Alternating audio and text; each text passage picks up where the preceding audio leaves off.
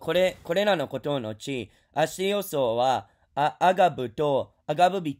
ハマデダナの子、ハマンを重んじ、これを昇進させて、自分と共にいるすべての大臣たちの上にその席を定めた。王の門のうちにいる王の侍人たちは皆ひざまずいて、ハマンに敬礼した。これは王が彼についてこうすることを命じたからである。しかし、モルデカイはひざまずかず、また礼拝しなかった。そこで王の門にいる侍人たちはモルデカイに向かって、あなたはどうして王の命令に背くのかと言った。彼らは毎日モルデカイにこう言うけれども、聞き入れなかったので、このことが許されるかどうかを見ようと、これをハマンに告げた。なぜなら、モルデカイはすでに自分のユダヤ人であることを彼らに語ったからである。ハマンはモルデカイのひざまずかず、また自分の礼拝しないのを見て、怒りに満たされたが、ただモルデカイだけを殺すことを潔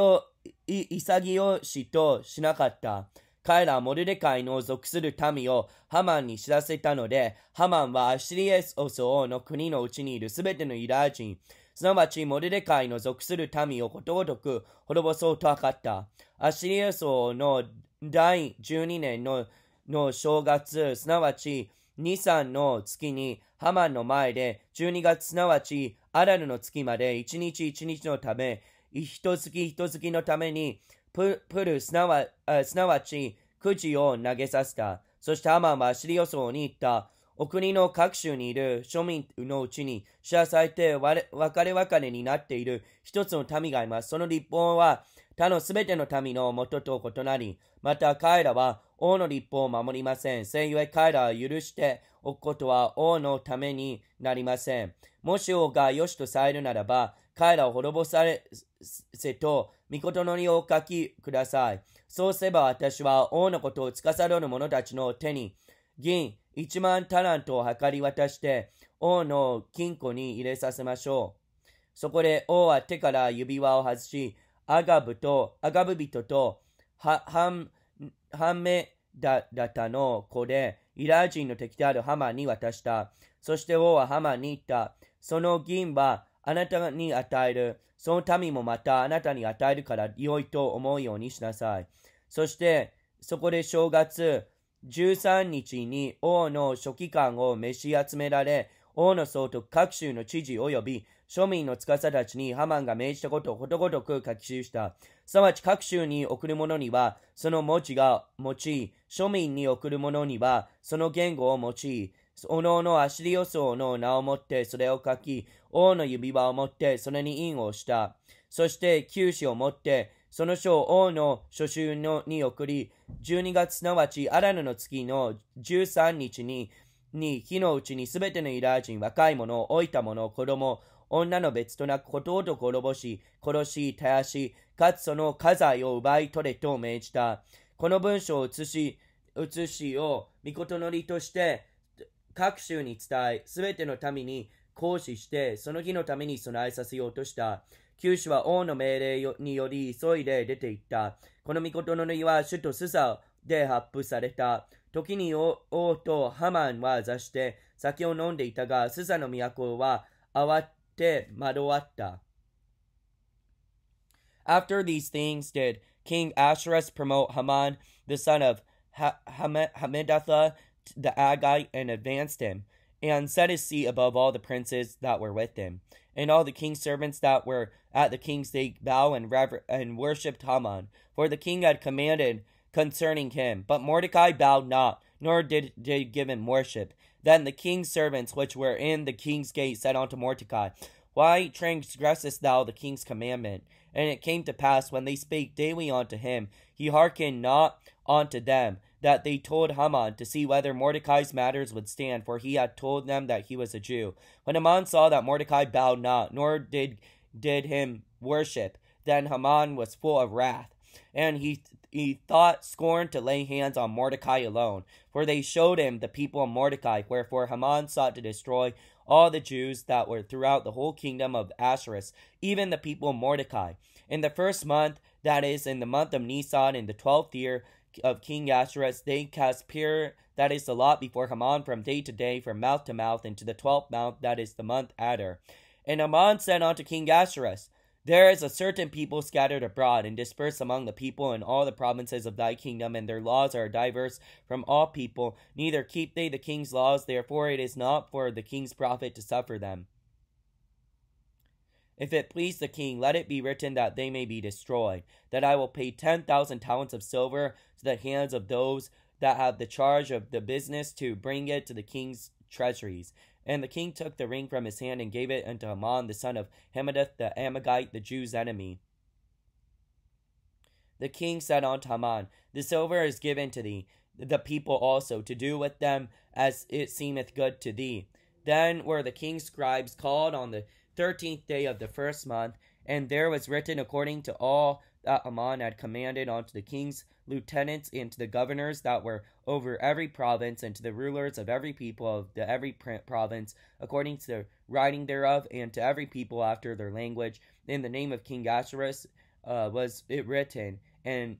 sealed with the king's ring. And the letters were sent post by posts into all the king's province, to destroy, to kill, and to perish all Jews, both young and old, little children and women, in one day, even upon the 13th day of the 12th month, which is the month of Adar, to take the spoil of them for a prey. The copy of the writing for a commandment to be given in every province was published unto all people, that they should be ready against the day. The post went out, being hastened by the king's commandment, and the decree was given to Shushan in that place. And the king and Haman sat down to drink, but the city Shushan was perplexed.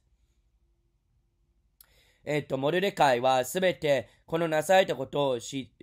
ったとき、その子供の先荒布をまとい、灰をかぶり、町の中へ行って大声を上げ、激しく叫んで、王の門の入り口まで行った。荒布をまとっては、王の門のうちに入ることはできないからである。すべて王の命令と御事のりを受けた各州では、ユダヤ人のうちに大いなる悲しみがあり、断食、嘆き、叫びの声が起こり、また荒布をまとい、灰の上に座する者が多かった。エステルの次女たち及び侍従たちが来て、このことを告げたので、王妃は非常に悲しみ、モルデカイに着物を送り、それを着させて荒布を脱がせようとしたが、受けなかった。そこでエステルは王の侍従の一人で、王が自分たちにはべらせた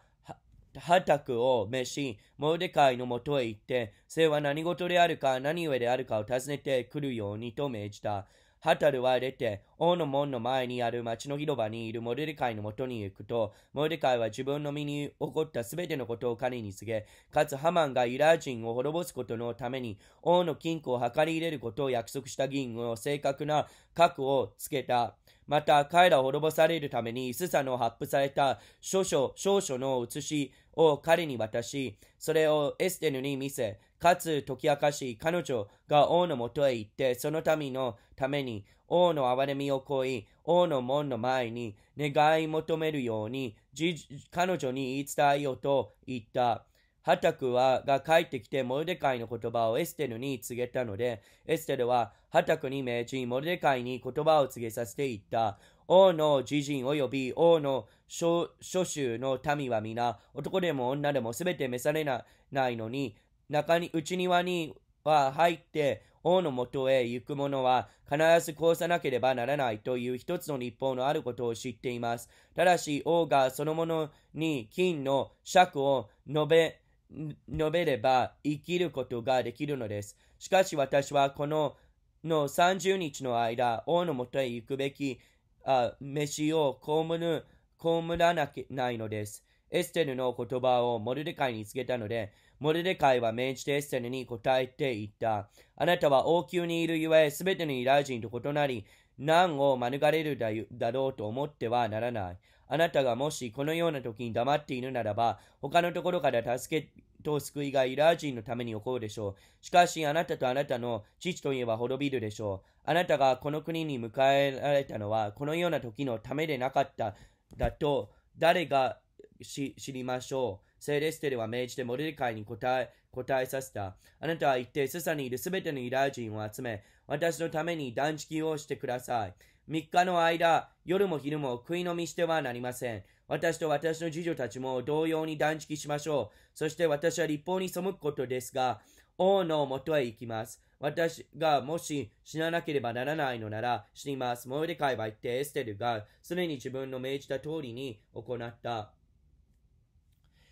When Mordecai perceived all that was done, Mordecai rent his clothes and put on sackcloth with ashes, and went out into the midst of the city, and cried with a loud bitter cry, and came before the king's gate, for none might enter into the gate clothed with sackcloth. In every province, whithersoever the king's commandment and his decree came, there was great mourning among the Jews, and fasting and weeping and wailing, and many lay in sackcloth and ashes. So Esther's maids and her chamberlains came and told it to her. Then was the queen exceedingly grieved, and she sent raiment to clothe Mordecai, and to take away his sackcloth from him, but he received it not. Then the king called Esther of Hatach, one of the king's chamberlains, whom he had appointed to attend upon her, and gave him a commandment to Mordecai, to know what it was and why it was. So Hatach went forth to Mordecai unto the street of the city, which was before the king's gate. And Mordecai told him all that had happened unto him, and the sum of the money that Haman had promised to pay the king's